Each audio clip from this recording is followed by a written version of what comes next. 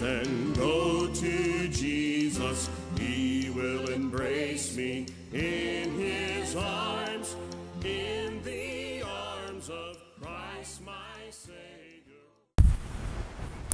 Good morning. I'd like to welcome those that are watching this TV program this morning to stay with us and be blessed by the preaching of God's Word. The Bible says in 1 Corinthians chapter 1 that God chose the foolishness of preaching to save them that believe. If you take your Bibles and open up to Isaiah chapter 53 with me, please. We live in a day and age where we hear everything under the sun. And as time goes on, I'm reminded that God has been taken out of the picture, out of our educational system, out of our politics, out of the family unit. Jesus is being less spoken of all the time. Well, we as the Lord's church, we need to take a stand. We need to learn and take the Bible and fill ourselves with it so that when we talk to people that they hear about Jesus. It's easy to go to work or go to school or wherever you might go and talk about fishing. Talk about how it's raining today or how the sun's shining today. But how much does Jesus get talked about? I believe this morning that we have a great opportunity to uplift Jesus. If you're watching this TV program this morning, I pray that through the study and the reading of the Scriptures, that faith will be brought into your heart. Romans chapter 10, verse 17, the Bible says, faith comes by hearing, and by hearing the Word of God. Isaiah 53 has become one of my great passages of Scripture because it talks so much about Jesus. In verse 1 there, Isaiah said, "Who has believed our report? And who is the arm of the Lord revealed? For he shall grow up before him as a tender plant, and as a root out of the dry ground.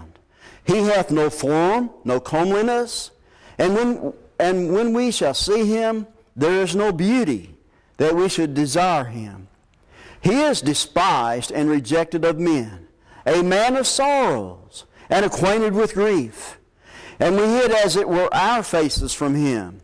He was despised, and we esteemed him not. Surely he has borne our griefs and carried our sorrows. Yet we did esteem him stricken, smitten of God, and afflicted.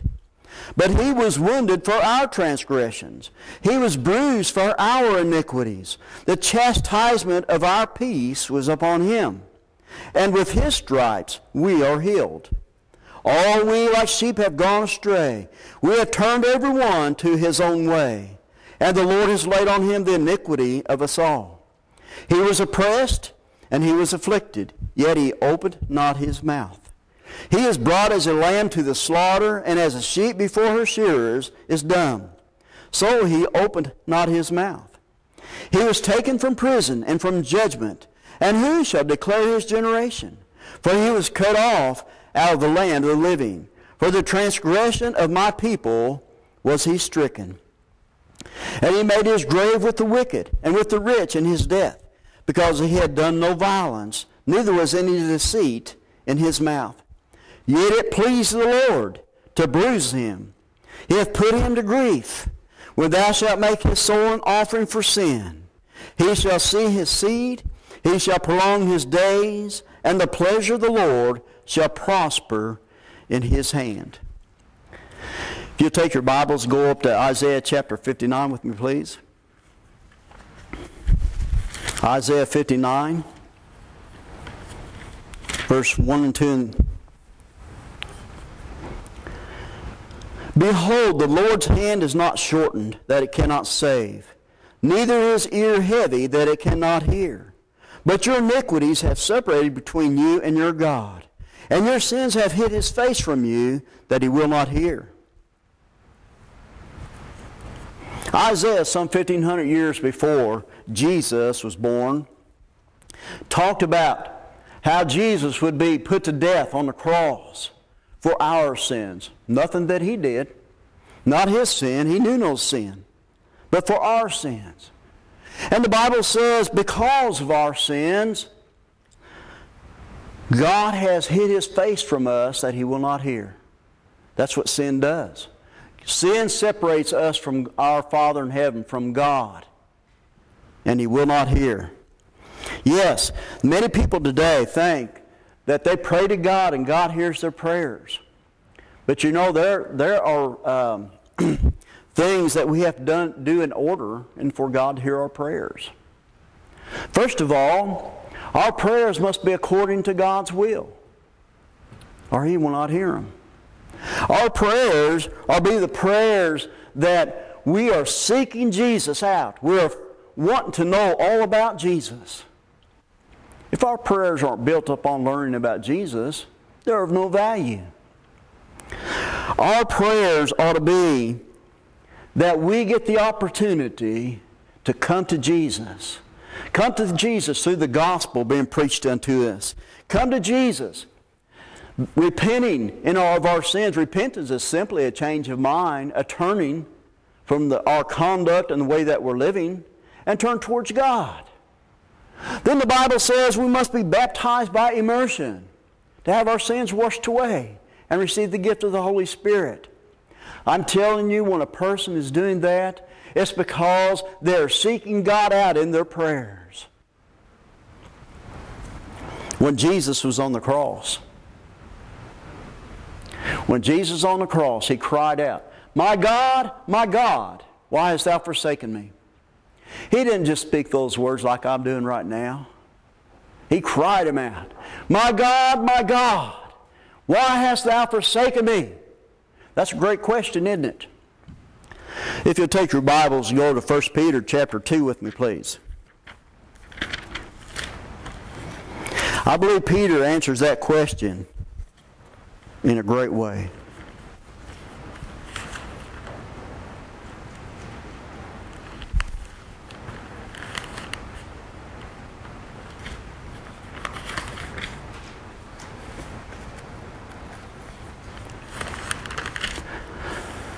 At verse 21, 1 Peter chapter 2, verse 21. "For even hereunto were ye called, because Christ also suffered for us, leaving us an example that ye should follow in His steps, who did no sin, neither was guile found in His mouth, who, when He was reviled not again. When He suffered, He threatened not, but committed Himself to Him that judgeth righteously, who His own self bare our sins in His own body on the tree, that we, being dead to sins, should live unto righteousness, by whose stripes ye were healed. For ye were as sheep going astray, but are now returned unto the shepherd and the bishop of your souls." I thank God that He was willing to allow His Son to leave the splendors of heaven.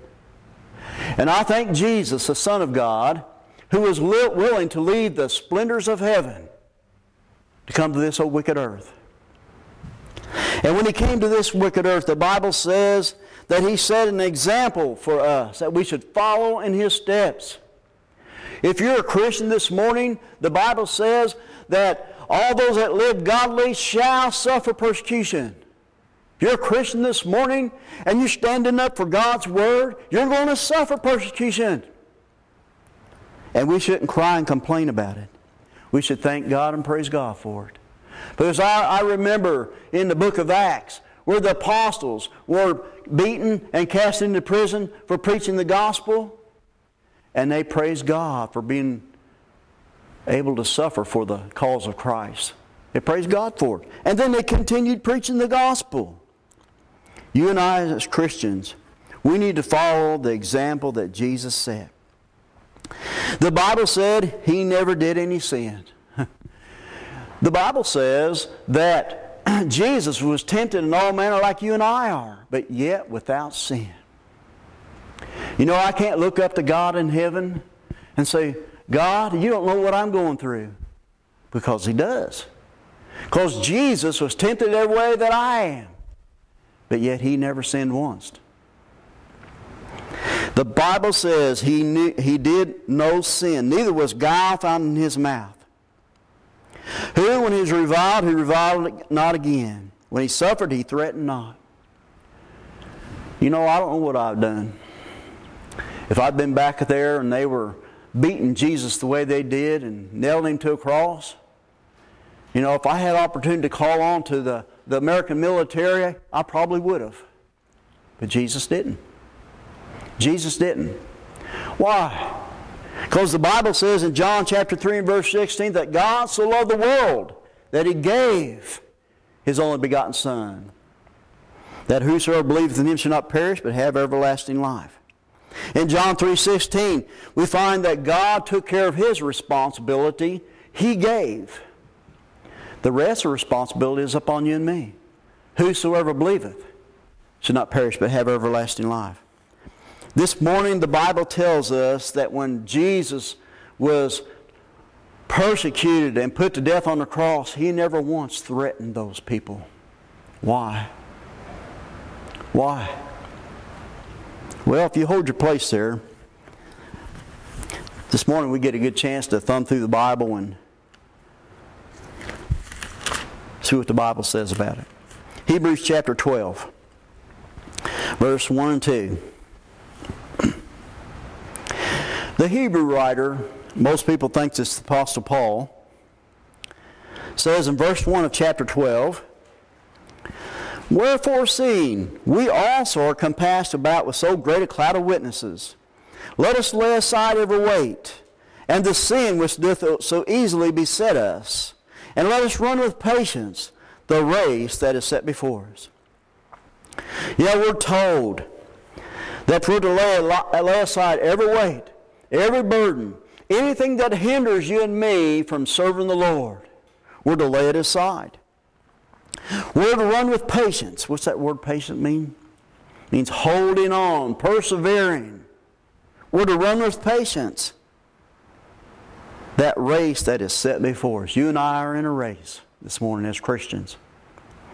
Yeah, we have people who run races in the physical sense for a trophy or for whatever, and it's temporal. It doesn't last.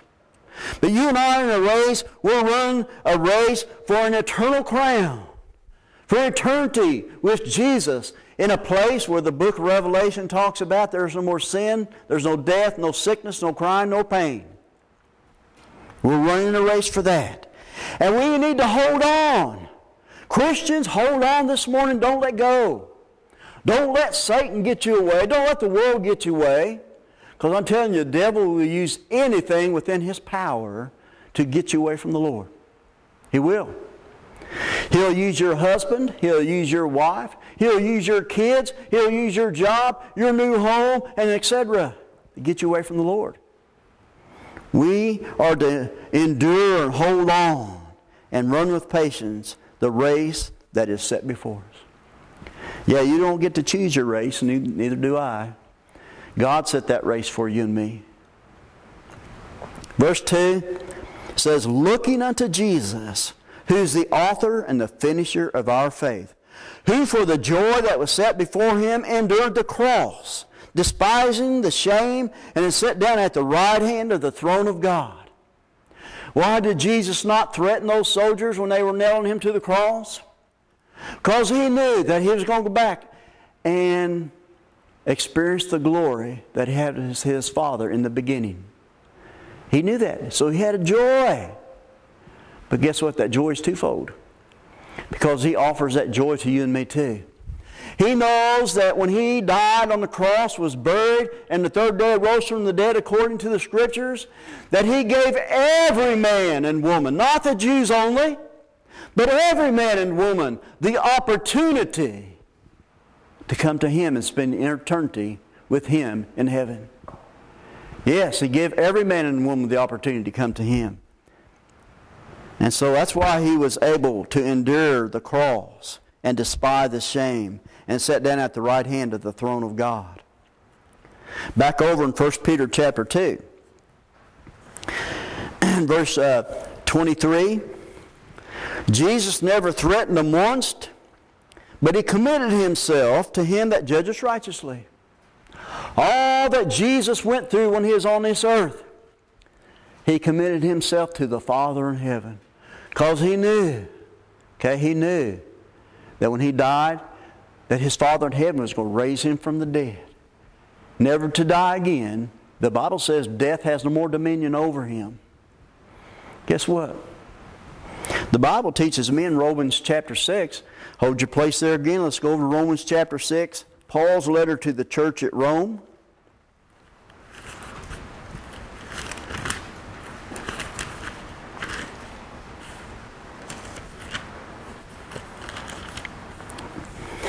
Why do I talk so much about baptism? Because there are those who are talking so much not about baptism, but other ways. You see, there are false teachers out in this world today. And the Bible says in Matthew chapter 7, we're to beware of false teachers who come to us in sheep's clothing, but inwardly they're ravening wolves. We're the sheepfold of God, and the wolves are trying to get at us. That's why I talk so much about baptism, because the Lord did. The apostles did. In verse 3 of Romans chapter 6, Paul said, "Know ye not that so many of us, as were baptized into Jesus Christ, were baptized into His death? Therefore we are buried with Him by baptism into death, that like as Christ was raised up from the dead by the glory of the Father, even so we also should walk in newness of life. For if we have been planted together in the likeness of His death, we shall also be in the likeness of His resurrection, knowing this, that our old man is crucified with Him, that the body of sin might be destroyed, that henceforth we should not serve sin." Paul has a powerful message there. And this is why I believe. Because at this very moment there are preachers standing in pulpits in the denominational world. And it is happening in the Lord's church too, and it's a shame. But they're teaching other ways to get to heaven. Now I know I say this a lot, and I'm not a comedian or anything. I'm simply stating the truth. There are those preachers at the end of the sermon, they're telling people to ask Jesus to come into their heart. Or they're telling people, say the sinner's prayer. Or they're telling people, come to the altar and pray through in other ways. My friend, you simply cannot find that in the Word of God. It is not there. You can look for 1,000,000 years from Genesis to Revelation and you'll never find those words. Why? Because they're not there. Them are the words of Satan. Satan will let you hear anything that will lead you straight to hell. That's why we need to be particular. That's why we need to talk about baptism the way Jesus and His apostles did. Paul said, "Know ye not that so many of us were baptized into Jesus Christ, were baptized into His death?" Every one of us, when we're baptized, guess what? We don't have to go to the graveyard. We were buried with Him by baptism in His death. That's what the Bible says. And as Christ was raised up from the dead by the glory of the Father, guess what happened to you and me? We were raised from the dead too by the power of God. I believe that we go from crucifixion and we're faithful unto the end to heaven. There's no sinner's prayer. There's no asking Jesus to come in your heart. There's no going to the altar and praying through. It's from the cross, from the crucifixion to heaven. The Bible there said that the old man is crucified with Him, put to death. I am not the old J. Jones anymore. And you shouldn't be the old person anymore either if you've been baptized into Christ. You have put that person to death. The Bible says we become new creatures in Christ when we come to that watered grave of baptism. God said He will forgive us of our sins. Hebrews chapter 8, the Bible says that He will remember them no more. He has forgotten them. And guess what? If God has forgotten our sins, shouldn't we? Now, no devil in the world's not going to let us forget it, but the one who matters has forgotten them. And we should too.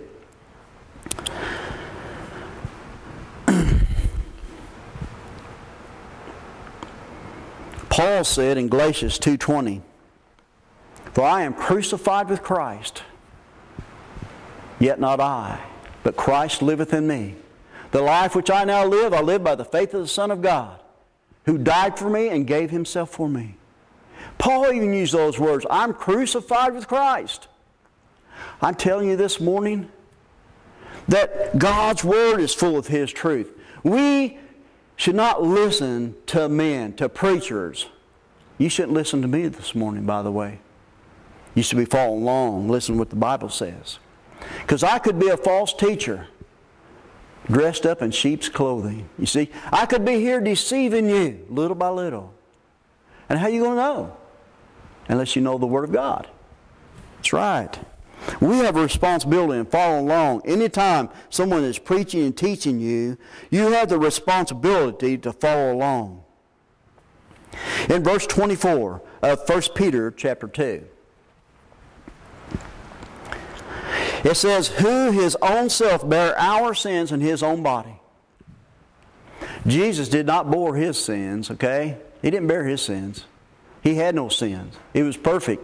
He was free. He was pure. But He says He bore our sins in His own body on the tree or on the cross. And that's why God turned His back on His only Son, would not hear His cry. Because Isaiah 59 says that our sins and our iniquities has caused God to turn His face from us, and He would not hear. Jesus bore in His body your sins and my sins. And God turned His back on His Son. And Jesus cried out, my God, why hast Thou forsaken me? Because He had bore all those wicked and evil sins in His own body on the tree. If you go to 2 Corinthians with me, chapter 5.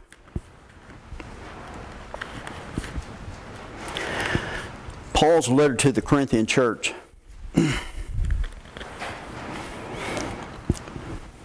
Verse 21. For He, speaking of God, has made Him, speaking of Jesus, to be sin for us, who knew no sin, that we might be made the righteousness of God in Him. How much did God love us? Well, let's ask ourselves a question this morning.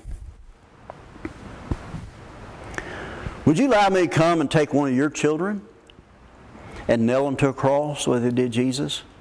No. And I wouldn't allow you to come and take my children and do that either. Why? Because we don't love each other that much. But I'm telling you, God did love us that much because He allowed His Son to be nailed to the cross. He loves us that much. And because of that, He made the one who knew no sin. Think about it.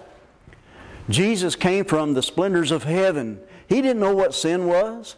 He never sinned once. He was pure. And He was holy. And He was righteous. Yet God demanded Him to become sin for us. And that's what Jesus did. He took our place on the cross. God demands punishment for sin. There is a penalty of sin. In the Old Testament, if we lived under the Old Testament and we sinned, there was a penalty. There was a penalty for it. But see, Jesus paid that penalty when He died on the cross. When He shed His blood on the cross in His death. He paid the price for you and me. 1 Corinthians chapter 6, the Bible says, know you not that your bodies is the temple of the Holy Spirit, which God has given you, and you're not your own anymore. You've been bought with a price. Now, I don't know what Americans think about that today. I don't know what Christians think about today. You know, I can stand up here and from God's Word say, you don't belong to yourself anymore, Christian. You're not your own anymore. And you might laugh at me. You might say, well, that's what you think, buddy. I'm telling you, the Almighty God had written in His inspired Word that you've been bought with a price. You have been bought with the precious blood of Jesus. And you no longer have the right to serve your own way. But you have the right given to you to serve God. See? And that's what God wants from us. Jesus took our place on the cross. He didn't have to, but He did. Jesus could have called any time for angels to come from heaven and set him free. But he didn't. He could have called for the angels to come down where they're nailing him to the cross. But he didn't. Why? Because his love for you and me was too strong for him not to go ahead and do what his Father said for him to do. He loved us that much. And the Bible says he took our place. He became sin, and we became the righteousness of God. Now, I don't understand that, folks, because if you knew me before I became a Christian, nobody liked me. I was loved by nobody. And I don't see how my wife even loved me at that time, okay? I had already destroyed the love that anybody had for me. Except for God. Except for Him. He took my place on the cross, you see. I deserved to die, not Jesus. He traded me. And guess what He did? He became sin, and I became the righteousness of God. I can't understand that. He became sin. I became the righteousness of God, and so did you. Well, if you were baptized into Christ. He took our place. On the day of Pentecost in Acts chapter 2, if you'll turn over with me, please.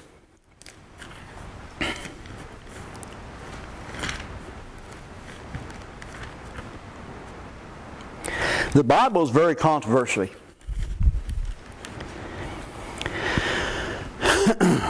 Because we live in a society, if you went around and asking people, you took a survey, how much do you study the Word of God? It's been done, my friends. It has been done. And to come to find out, the end result is little or none at all. No wonder people don't know God. No wonder people don't know the truth of God's Word. No wonder people can't get to God. Because they don't know the Word of God. You see? God isn't going to speak to you and I verbally today. He did at one time, but He Himself chose it not to be that way. He now speaks to us through His Son Jesus, Hebrews chapter 1. In the old days He spake unto us by the prophets. But in these last days He speaks to us through His Son, Jesus. And in the Gospel of John chapter 1 verse 1, the Bible says, in the beginning was the Word, capital W, and the beginning was the Word, and the Word was with God, capital G, and the Word was God. Jesus is God. And verse 14 of that same chapter, the Bible says, and the Word, the capital W, became flesh. Well, who became flesh? It's Jesus. And dwelt among us. That's what Jesus did. He is the Word. And that's why we need to study His Word. John chapter 14 verse 15, the Bible says that if ye love me, Jesus said, you will keep my commands. Well, if you don't know what God's commands are, how can you love Him? You know, I can tell my wife that I love her just with words for 1,000 years, 100 times a day, and it won't amount to a hill of beans. Until we go through thick and thin together, and we're still married. Then it's when we have proved our love one for another. I remember Abraham. God said, Abraham, take your son, your only son, up on the mountain and sacrifice him. And Abraham took his son Isaac and some slaves and some donkeys and carried the material that he wanted. And they went to the mountain that God told him. And Abraham and Isaac went up the mountain. He put him on the altar, tied him down, put the wood around it, ready to set the fire. And he took a knife and was going to kill his son. And an angel of the Lord appeared unto him. He said, Abraham, do thy son no harm. Now I know that you love me. God don't ask you and me to do that today. But He still wants us to prove our love to Him. Many today have the attitude that I don't prove myself to nobody. Well, my friend, you're mistaken. You have to prove yourself to God. Hold your place there in Acts chapter 2. Let's go to 2 Timothy chapter 2 and verse 15. Paul's letter to the young evangelist Timothy. wrote this letter. He said, study to show thyself approved unto God. We have to prove ourselves to Him. Study to show thyself approved unto God. How do we prove ourselves unto Him? By studying His Word. That's how we do it. By studying His Word. No other way. Study to show thyself approved unto God, a workman that needeth not be ashamed, but rightly dividing the word of truth. A preacher once said one time,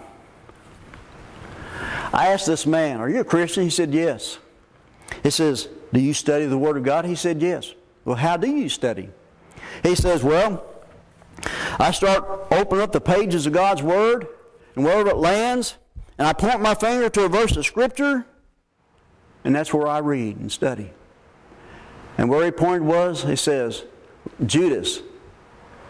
He went out and hanged himself. And then he turned the pages again, like this, and he took his finger and pointed out another verse of Scripture. And it says, and go do thou likewise. Now that wasn't very fruitful, was it, of a study? Well, God doesn't want us to study that way. That's why. He wants us to rightly divide the word of truth. In other words, we need to study to show ourselves approved unto God. That's what we need to do. In Acts chapter 2, the day of Pentecost, this is the day that the doors were open to the church, to the kingdom of God. Now, when I talk about the church, I'm going to talk about this building. All buildings are going to burn one of these days when Jesus returns and destroys the world by fire. Not by flood again, but by fire.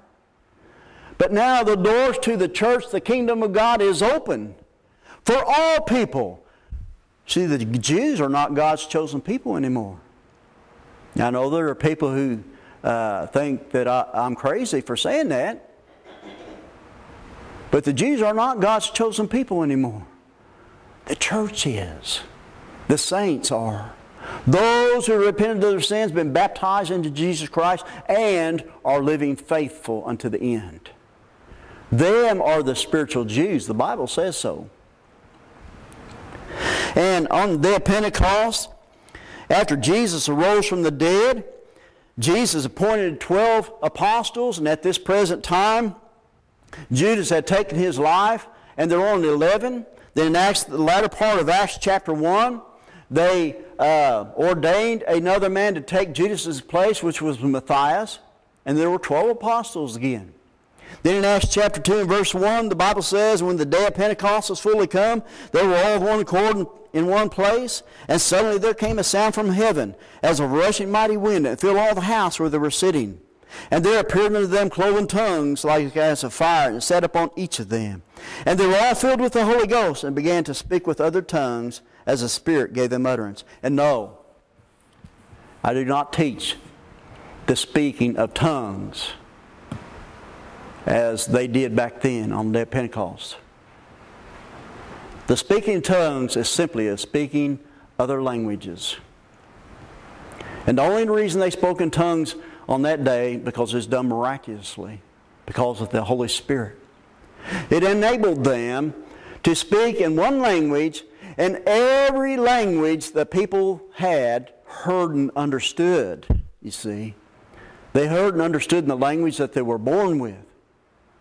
But you see, we don't have the gifts of the Holy Spirit today. Okay?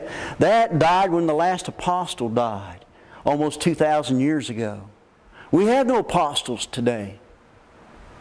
We have the nine spiritual gifts of the Holy Spirit today. In Acts chapter 2 and verse 36, if you'll turn over there with me, please. Peter said, therefore let all the house of Israel know assuredly that God hath made that same Jesus whom ye have crucified, both Lord and Christ. Those Jews that stood outside Pilate's hall, Pilate was questioning Jesus and determined to let him go because they found no fault in him. But the Jews, God's chosen people, said, crucify him, and let His blood be on us and on our children. Those same Jews are there on the day of Pentecost that day, and Peter and the apostles preached the very first gospel sermon to them. And they didn't say it was okay. They didn't try to warm their hearts and make them feel good. They told them the truth. And this is what they said. Verse 36. Therefore let all the house of Israel know assuredly that God has made that same Jesus whom you have crucified, both Lord and Christ. The Jews wanted Jesus crucified. The Roman soldiers were the ones who literally crucified Him. And guess what? You and I are responsible for Jesus being crucified too. Because Jesus would not have left heaven and come to this earth if it wasn't for your sins and my sins. He died for our sins. He washed our sins away. We put Him on the cross too. And verse 37, it says, when they heard this, they were pricked in their heart and said unto Peter and the rest of the apostles, men and brethren, what shall we do? The greatest question anyone could ever ask in this world. What shall we do? They realized that they had killed the Son of God, the one God sent to save them. Then Peter said unto them, repent. Not ask Jesus come to your heart, not kneel at the altar and pray through, not say the sinner's prayer, but repent. And that word and connects them together. Means what is going to be said is just as important what has already been said. Repent and be baptized, every one of you. There weren't different ways to be saved. He said, repent and be baptized, every one of you. Every person that's going to get to heaven has to repent and be baptized. Every one of you in the name of Jesus Christ. In the authority of Jesus Christ. Not in the authority of the Pope or some preacher, but in the authority of Jesus Christ. For, this is the purpose for baptism. I tell you what, you hear people saying all kinds of things about baptism. And the Bible plainly states it's for the remission of sins. For the forgiving of your sins. And it says, and ye shall receive the gift of the Holy Spirit.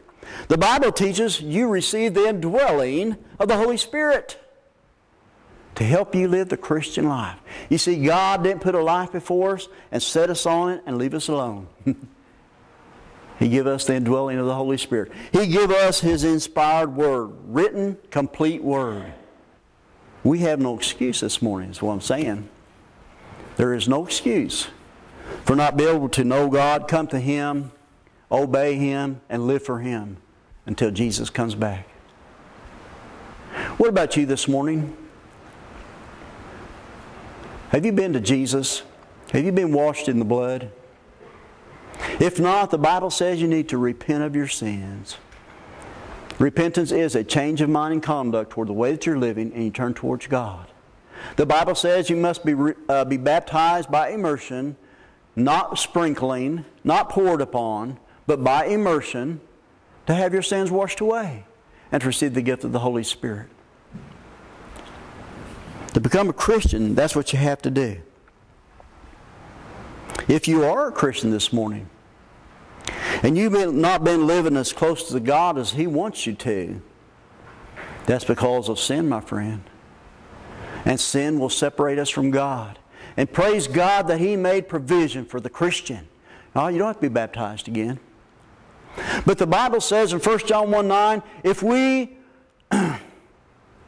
will confess our sins to Him, speaking of Jesus, He's just and He's faithful to forgive us of our sins and to cleanse us from all unrighteousness.